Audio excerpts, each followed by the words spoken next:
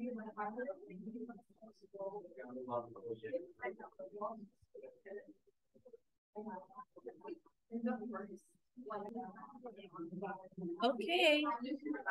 Hello, everybody.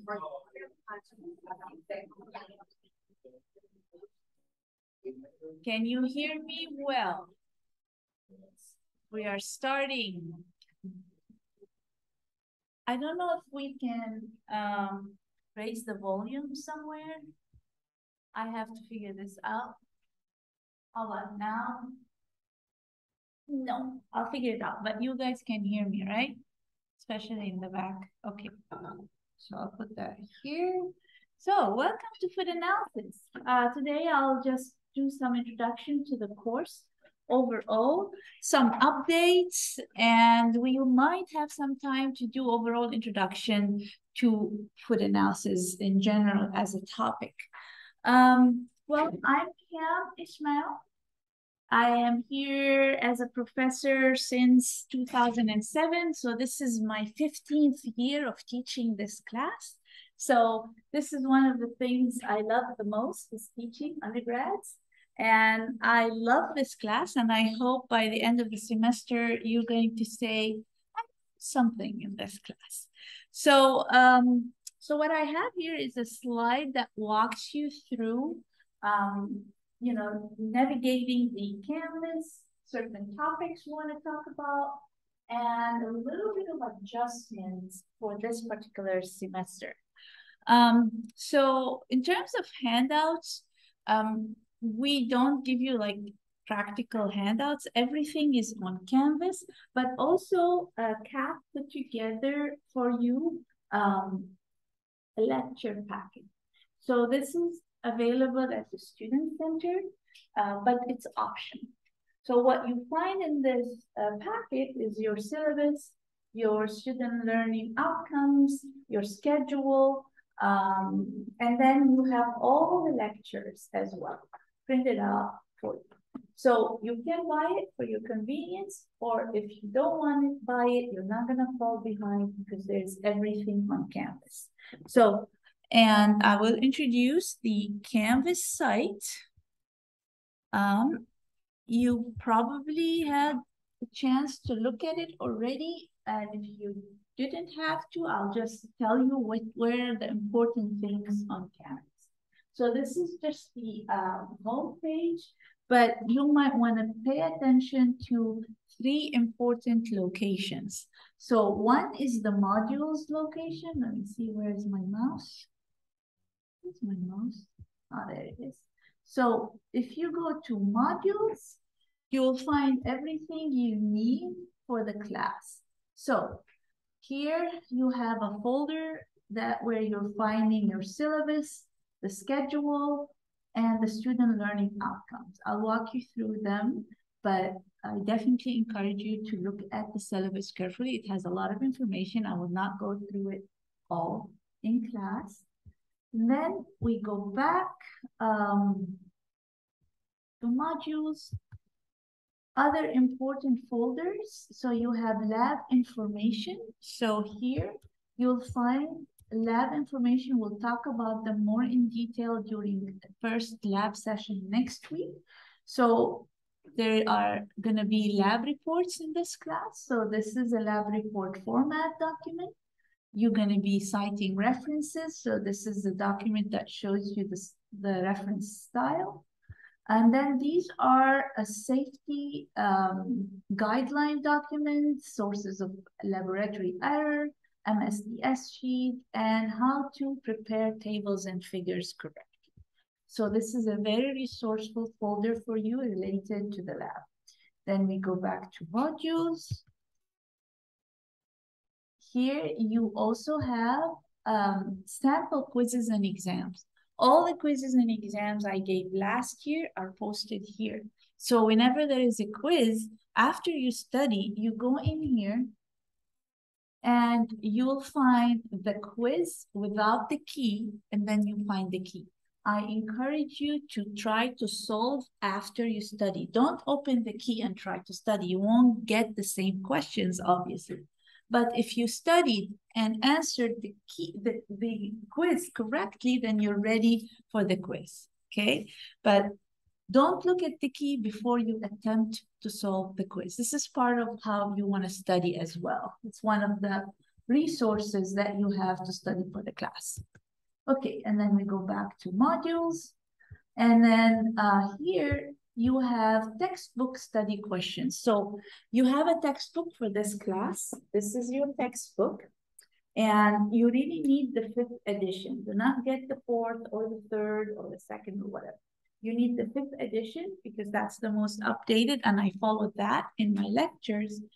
And it's very useful to have this book when you go, even if you go to industry and you don't go to grad school, this is going to be kind of a resource for you even during your work. I have a lot of students that went to industry and said, we open food analysis book quite often. So it's good to have, but you can access it through the library online. As a student, you can go in and have access to it if you don't want to purchase it. I encourage purchasing because that's a resource, but you don't have to. You can access it online. Now, you need a lab manual, and I strongly recommend that you buy your own copy. We will use it several times during labs. Some of the labs we give you outside addendums, but the first lab, for example, next week, you need your lab manual. So make sure you have one prior to the lab, or at least this week, because you will need it for the free lab course. And in the book, there are questions after each chapter. So I have these study questions here. So when you study, you can test your knowledge by going to that. If you need the key, I have the key in my office. So you just have to ask me and I'll share with you answers. The editor of the book did not want us, the instructors, to share the key openly with the students, but if you need a key for a particular question, I can show it to you. Okay, and then there is a folder that is important. It's the sample lab reports. It's empty right now. You don't find sample lab reports. But next week in lab, I will show you physically a report on nutrition labeling. That would be your first lab report. I will show it to you, but I won't post it here, obviously. Once you turn in your lab report and they get graded, we put an example lab report that you can use as a guide for the next lab report submission. So here, every week, we will post a lab report example that will help you. As a reminder, this is a writing intensive class, and we use lab reports to grade every week and help you improve your writing in each of the upcoming lab reports. Okay. And then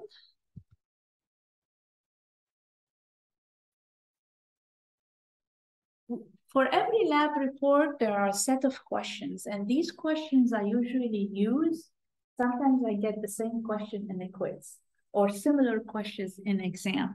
So after we grade your lab report, I post the key so that you have the key to study from for your quiz or exam. Again, another very useful resource. Now, the last folder here, which I will populate every time we grade your quiz or exam, we post the key so that you can look at your grade, you can look at the key, and if there's any discrepancy, you have any questions, you can talk to me in case we do a mistake in grading. So you can definitely go back to the key and use it as a resource. Now, these on top are your informational folders, but then here, you will see lecture material every week. I will open it probably around Wednesday through Friday. If I forget, make sure to remind me. That's okay. Just send me an email, say, hey, Pam, you forgot to put lecture material, and I will do so. I'll make sure that they're available to you. And like I said, they are in your lecture packet, but if you don't want to buy one, you'll find them here. So this week we'll have 2 lectures and they are already posted for you. Now, the other thing that you will see in every week, under every week, this is first week, you will see a recording. I'm recording the lecture. These are from last year. I have them as backup, but currently as a student, you can't see them.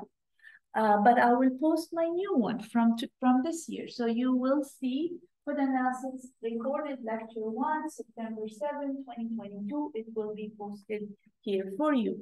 The recording is not in lieu of attendance. I encourage you to attend, but you're adults. You can do whatever you want, but attendance is recommended because there are participation points. So during the lecture, I'll ask questions, you will answer questions. All of that is +2. Even if you said yes or no, that will count towards participation. So please feel free to participate. Don't be shy. There is no question that I consider is as invalid. Every question is valid. I appreciate your questions and your participation, and you get rewarded for that. And then another important folder is lab material. So here it's not yet open for you. By Wednesday or Thursday, we'll have this open for next week. So you will see the lab presentation that we will be giving in lab, the general intro that I would give, and then a sheet that you would need for the lab, plus a grading guide, which will be added. This is new this year. So this is material from last year. We will edit and put the new material and then publish, and then you will find it available for you. So this is modules. Sometimes I have extra credit homework. You'll find it posted here. So everything you need per week, you will find posted for. Now, another important part is assignment. So pre-lab quizzes will be put as an assignment for you, and they will open either Wednesday or Thursday of the week for the following Monday or Wednesday lab. If you're a Wednesday lab, you do the pre-lab quiz and submit before 9 a.m. that day. If you're a Monday lab, you also work on it and submit it before 9 a.m. that day. So you will get reminders and you will get notification when there is an assignment set for you. The other one that is important is media gallery. So the media gallery, I don't know if there's anything posted yet, but every week there is a video for the lab. So we want you to watch the video before you come to the lab. So you will find in the gallery, you will find the video for next week's lab. And then what you need to do, you need to have a lab notebook, and that you will bring with you. Now you will ask me what kind of lab notebook? Any lab notebook. I mean, not a small diary book, but you know, a notebook that you can use in the lab. And the first thing you want to put in your lab notebook is notes you've taken from the video. This tells us that you watched the video before coming to the lab. Why is that important? Because you come, you know what you need to do. Just reading the manual might not help you, but when you see, then you will be very familiar with what you need to do, and then the lab goes smoothly. And then you take notes to help you remember the different steps that you will be doing in the lab. Lab notebooks will be checked every time you come to the lab. The TA or the lab coordinator will check the lab notebook to make sure that you took notes from the video. Okay, so this is the Canvas website. If you have any question in terms of navigating the website, please let us know. If you can find anything, or is it not visible? It should be visible and not visible. Please don't be shy to let us know. So I want to introduce our lab coordinator, Kat Clemmer, in the back. Kat will be a main person in the lab. She's going to lead all lab sessions for you. And she will be, and they will be working closely with the TAs. So the TAs that we have Jean Go. Jean was a student in this class 2 years ago during COVID, right? 2020. And then we have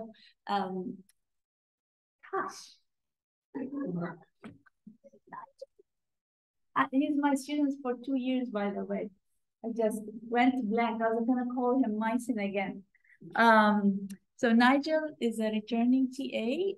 You will see him in several labs as well as a lead TA. And our newest TA is Brittany.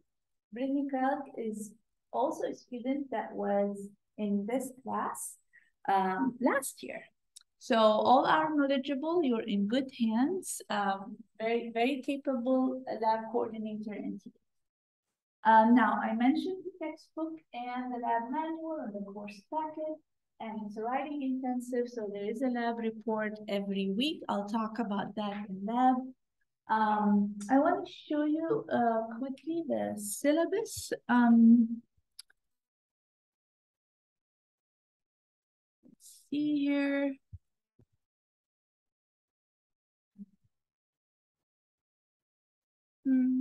Okay. Probably gonna move it to here.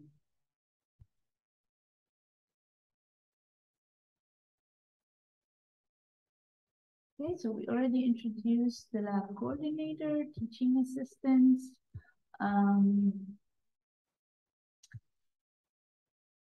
Please do read. I'm not going to go through all of this with you now. Whatever is lab related, I'll mention it next week. But the course objectives, the student learning outcomes for the class, the different topics of the class, the different laboratory sessions that you have, and the writing intensive. So you will be graded for writing, given this is the rule and regulations for writing intensive classes, but we have help on campus. You will be given sufficient time to turn in your lab reports. And if any of you feel that you need help with sentence structure, with grammar, with overall writing, there is the writing center. They actually give appointments and they can review 6 pages at a time. And the lab report is not going to be more than 5 pages, double space, and some of it mostly figures and tables. So you will be able to get half an hour appointment to review your writing.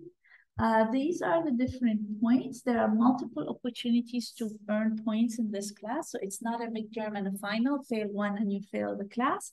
No, you have multiple opportunities. We have 2 quizzes, one on a Monday and one on a Wednesday, just to distribute for those people that have lab on Monday and lab on Wednesday, so the quizzes are not always on the same day.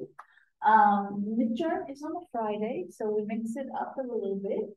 And then we have a 2-hour final, and these are the dates.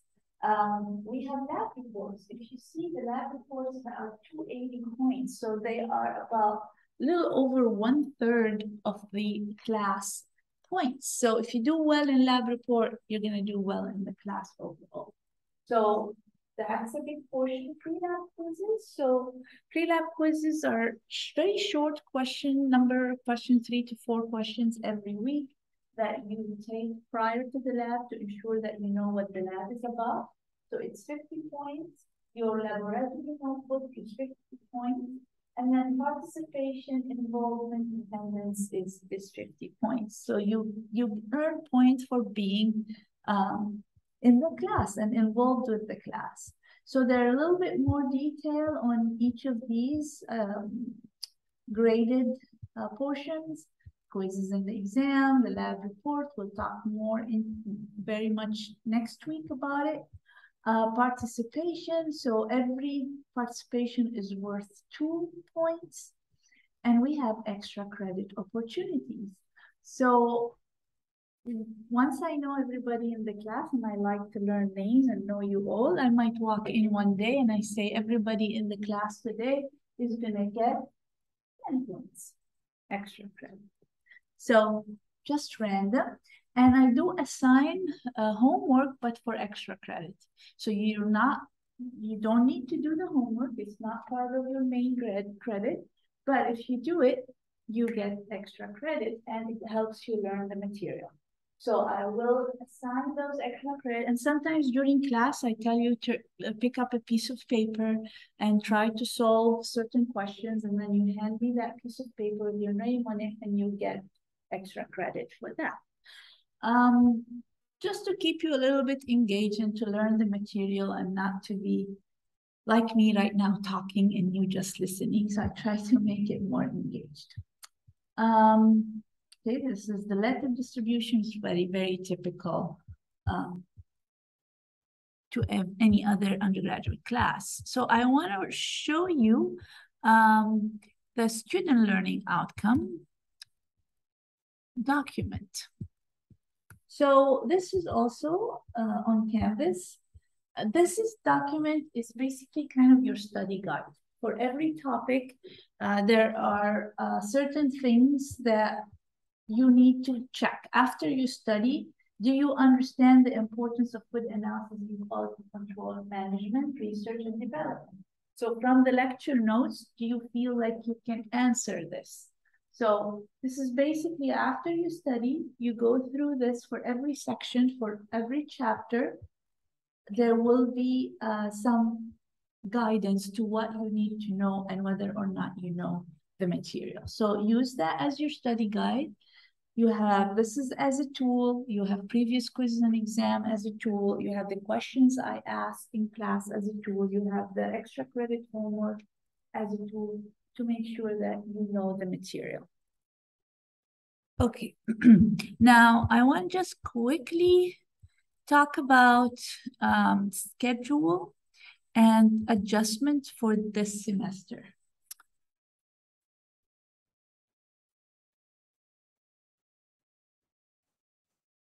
Okay, so this is the schedule that we normally follow, and it tells you the topic and who's the instructor. I had to shift a few things around. I do have a medical procedure that is coming up. So we moved up the gas chromatography lectures by Dr. Gary Nexus will be moved up to 26 and 28. And then there are a couple of lectures that I highlighted in yellow. I will be undergoing a medical treatment and I won't be able to give the lecture. So somebody else will be giving these lectures, and I will announce that as soon as I figure out who your guest lectures are. Starting October 14, I will be teaching from home. I won't be able physically to be here, so I will be teaching from home. And what will happen is we will try to make sure that you all come to class and I can be on Zoom with the camera projected and I will be just teaching you from a camera somewhere.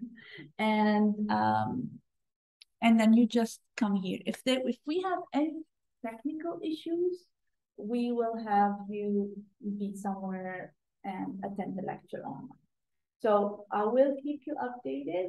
We will test the technology to see if I'll be able to present and you'll able to see me if you are in the class. So these are the new situation for this particular semester. But I'll keep you informed. I'll keep you updated with everything. Every Friday, you'll get an email from me that will introduce you to what's happening the week after, so that you'll stay informed and you know what's going on. Okay, so let's go back here.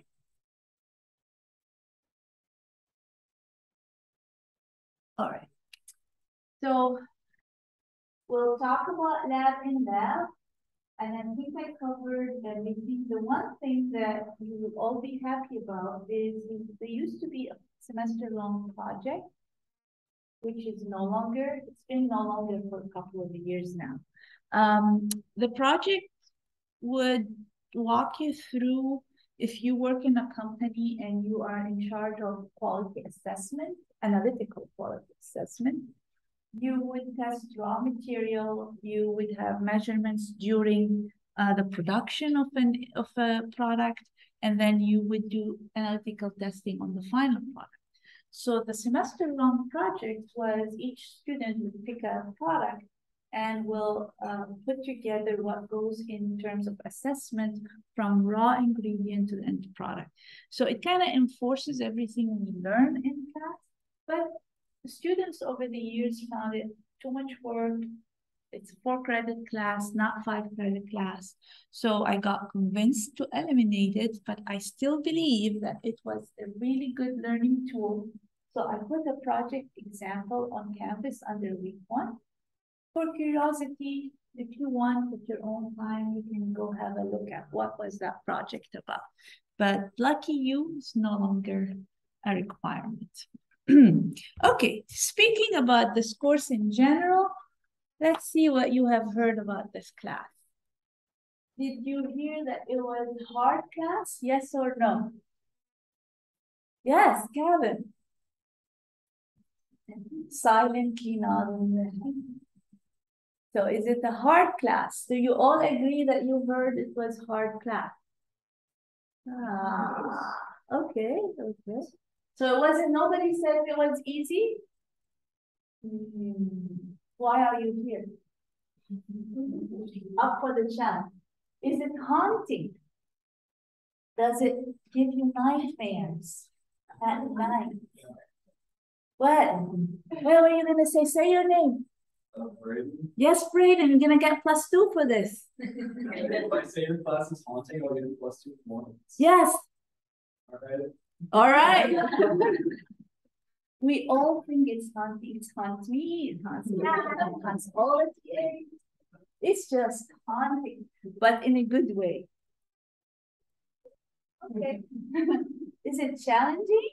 Oh, we're going to challenge you really hard. But again, in a good way. Okay. Is it boring? Now, if you say yes, that's a -2. From now, from the beginning. Well, to honestly, not everybody likes analysis. So it's not boring for me, but it might be boring topic for some of you. But I really going to work hard as much as I can this semester in particular to make it engaging and to, at the end of it say, oh, I might use this information. Interesting for me, 100%. Again, for all of you, maybe 50. Useless? Don't you dare. No, it's not. I can promise you it's not going to be a useless class. We learn a lot of different topics, a broad range of topics. I'll give you a lot of examples that are applicable in industry. I will for sure promise that it's going to be useful for you. Okay.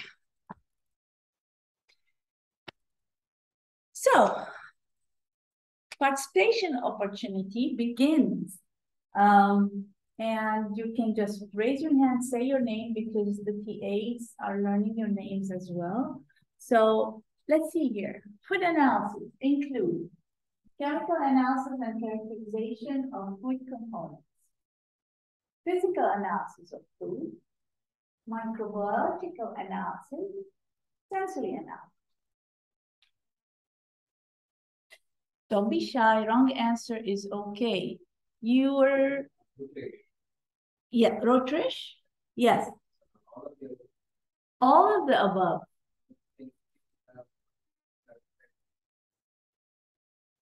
What's that? I didn't hear that second part. Things like the option has all of the above. So automatically oh, you don't know me very well. You actually don't know me at all. No, sometimes I will trick you. But it is all of me. In this particular case, it is all of the above. Anything related to analysis of food, even though sensory is not going to be covered in this class, but it's sensory evaluation of food. Microbiological analysis is a different class, but it's also under analysis of food. Physical analysis, looking at viscosity, for example, or rheology. These are physical color. This is physical analysis of food. A is what we're going to focus on in this class. So this class is going to focus on chemical analysis and characteristics of the components, which is the one element of the entire food analysis. And actually, the book has a section on physical analysis, for example, but we don't cover this in this class. Food composition analysis is carried out. What is food composition? Let's define food composition first, and then we can answer the question. When you hear food composition, what does that mean to you? Anything? What is in the product? What is it made up of? Example. Give me one example of that can be in the product. Maybe you have a cereal, you have a list of what it is made up of, ingredients. Okay, ingredients is correct, but even ingredients have composition. Go ahead and say your name first. Carol Ross. I would say like some moisture, some protein. Yes, exactly. The components that make up the food. You had your hand up the shirt with a human on it. Oh yeah. I didn't think of like what Carol said. It's like a blueberry will have like carbohydrates, they'll have sugars, and like those have what make up food. Absolutely. So we're going to learn something in this class called proximate analysis. When you hear the word proximate analysis, we're talking about 5 main components: protein, carbohydrate, fat, water, and ash, minerals. But there are other components in food. Vitamins is in food, but it's not part of proximate analysis. You have phytochemicals in food, and it's not part of proximate analysis. So any macro, micro components of the food or the food ingredient, we do food composition on. Okay, so now that we know what composition analysis is, so why do we carry composition analysis out of all of this? Yes, you are laughing. Do you want to give the most common answer? I'm going to go with what this man said. I think it's all the above. Yes, and say your name. Ash. Ash. Yes. Gosh, I should have put none of the above. Okay, maybe the next question. Yes, we're going to learn about, from a consumer perspective, what do they care for? Low fat. So we need to measure the amount of fat in the food so that we can put on the label low fat or zero fat. The consumer is looking for reduced salt, for example. The consumer now is looking for high protein, more business for me. So we look at, to meet consumers' demand. That's a great reason for food composition. To meet government requirement, we have standard of identity. For example, milk has standard of identity, cheese has a standard of identity, whole flour has a standard of identity, and the standard of identity tells you for a particular component what the percentage should be. Like if you want to claim low-fat milk, it should have 2% fat, no more than 2% fat. So government has certain requirements, and we do food composition analysis to meet the government requirement. To determine nutritional benefits. So I want to know if I'm taking enough protein in my diet or enough fiber in my diet. There are certain guidelines per day in terms of consumption of protein, consumption even of fat, carbohydrate. So we need to look at nutritional benefits for quality control. So we do composition analysis at, say, moisture content. If a product supposedly should have, like wheat or grains, should have 10 to 13% moisture, and if they have 15% moisture, they're going to mold over time during storage. So we need to make sure that certain components are at specific range or percentage to maintain a certain quality. So why do we need to analyze food from a consumer perspective?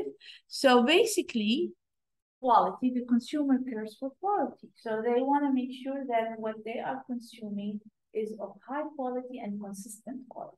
So if I go buy, let's say, a cereal box today, and it tasted a certain way, it has a certain crunch, it has certain element to it, and then I go buy it next week and it's completely different. That's going to bug me, not right? I want consistent quality, I want good quality, so we need to analyze to ensure that. Safety. Again, consumer cares for safety. You don't want any toxicity, so we'll have a whole chapter on contaminants of concerns. So other than microbes, there are chemical contaminants of concern. So we're going to learn about what other chemicals we need to watch out for and prevent their presence in our food. Nutrition and health. Okay, calcium and osteoporosis, for example. So there are certain claims that the companies can put on the container, high fiber and digestion health, for example. So high protein, muscle building. So there are the consumer care for certain components for particular health reasons. Okay, here's an example of a health claim. We have all of the above options. A health claim related to coronary heart disease may involve the analysis of the following. Say your name first. Priyanshi. Priyanshi. ANC. A and C. So it's not all of the above? Okay, hold that thought. Say your name first. Jason. I'd say it's all of the above. Because I mean, you can also use phytochemical sex claims for health benefits, even though it's not insurance. There's a good reason. Any other answer? What do you say? No. Sorry, you can't say. You have a say. I say that I agree with the last. So all of them. For what? Say your name again. Yes. I think A and C. A and C. Anybody for A and B? You. Me? Yes. Do I get plus 2? Okay, so it's A and B, and I'll explain why. So saturated fat is not good for the arteries, the veins kind of have a build up. It's going to be not good for heart disease. Phytochemicals actually have a positive impact on heart disease. They act as antioxidants. Free fatty acids have nothing to do with free fatty acids. We care for them if we're looking at shelf life stability of oils, if we're looking at shelf life stability of a grain or a flour. The higher amount of free fatty acids we have, the higher probability of lipid oxidation. So this is not relevant. So in this case, it's A and B. It's not all of the above, that's for sure, and it's not AIDS.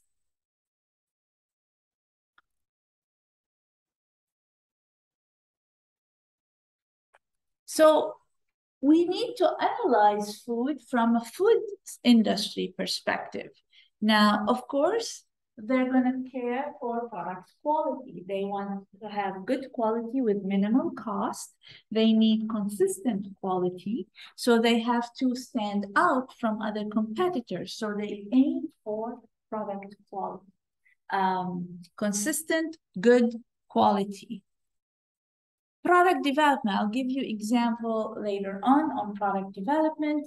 So basically, they have a product, they always put, let's say, animal butter in it, animal source fat, but they want to reduce cost, or for health reasons, they want to remove the butter and put vegetable oil. How would that impact the product? So there will be a question about that later on and what kind of tests they need to do if they want to develop a new product with a different source of fat. That's one example. So this is for the reason of consumer demand as well as a cost when they want to reduce their cost. But consumers are demanding new products, new health benefits. They are looking for good quality and consistent quality. So the food industry will have to address that need. Evaluation of new processes. So they always look to enhance their efficiency of production, lower the energy use, lower the cost, speed up the production. But every time they change their process, the food will change, and they will have to monitor that change and adjust the process to maintain good quality, safe product as well as acceptable products. So here they always consider cost and profit. If they lower energy and they increase time, they enhance their efficiency and reduce cost, which potentially cause higher profit. Solve problems. So I'll give you an example about that. Solving problems, if you are an ingredient company, you're often dealing with solving problems of your customers who are CPG companies. Let's say you are a Cargill company selling to General Mills. General Mills is producing a cereal using an ingredient that Cargill is producing. So they find something off with this ingredient. They go back with something off with their product. They go back to the source and they go to Cargill and say, something is off with your ingredient. Then they start something we call food forensics. So they start looking at what is going on wrong with their ingredient. Is it their ingredient? Is it their customer processing line? So they start an investigation, and I'll give you an example later on. Compete. Well, that's a big deal. Next week you're going to learn how you generate nutrition label, but you're also going to learn in lab how you do reverse engineering. What does that mean? So there is a product and another company is a competitor and want to produce the same energy bar, high protein bar, or whatever it is. But they see the ingredients on the label, but they don't know how much they put in to produce that product.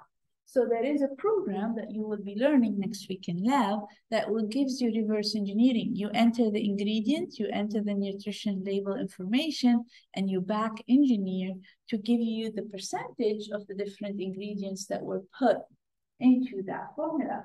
This is used to compete, to produce something similar when you don't have the information.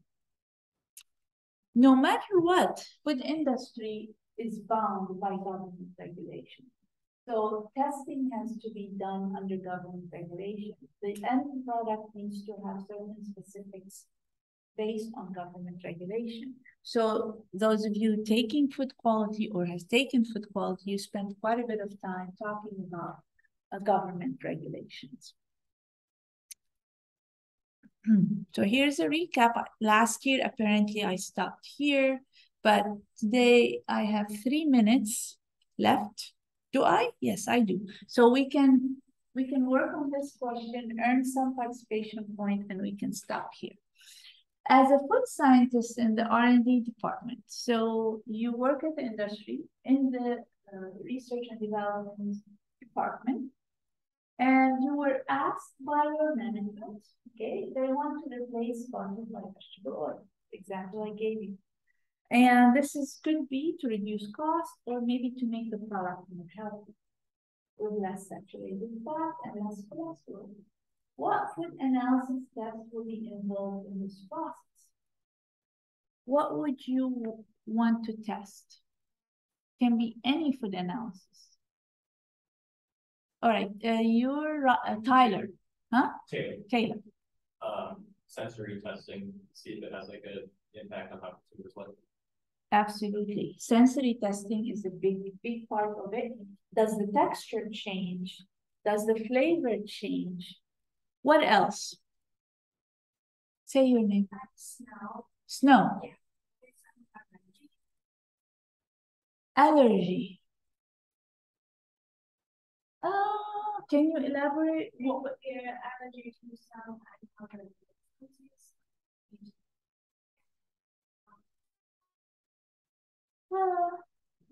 So you are keeping everything the same, you're removing the butter and you're adding vegetable fat. So allergy in this case is not relevant, but it's okay. It's a good guess. But yeah, go ahead, tell me your name. Ingrid. Ingrid. You might want to test shelf life. Yes, thank you very much. Shelf life. Because now you have vegetable oil or fat, it might have unsaturated fatty acids, where unsaturated fatty acids are more prone to oxidation. So when you put unsaturated fat in your product, you want to store it over time and then look for oxidation markers. So we will have a whole lab on lipid oxidation where you're going to test oxidation. Go for it. Your name first. Ash. Ash, that's right. Sorry, I will remember that. You probably have to retest the nutrition label to make sure that all of the Yes. things are the same or possibly updated. Like for instance, roast vegetable fats or unsaturated fats in butter would, so you can have to update that. Absolutely. On the fat, on the label, nutrition label, you have cholesterol too. So you might want to reevaluate your fat composition for the label perspective. And we will have a whole chapter on nutrition labeling, and you will see what goes in the nutrition label. So that is absolutely correct. So far we talked about shelf life, nutrition label, sensory evaluation. Is there anything else you can think of? Go for it. I would say mainly chemical analysis.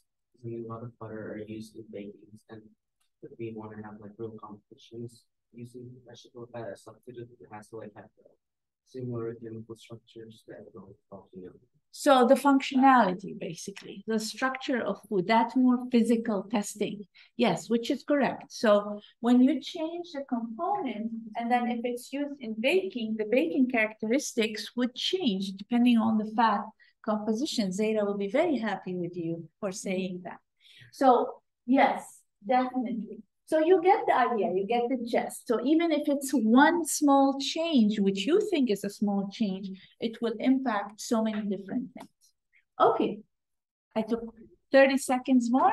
Thank you. I'll see you on Friday.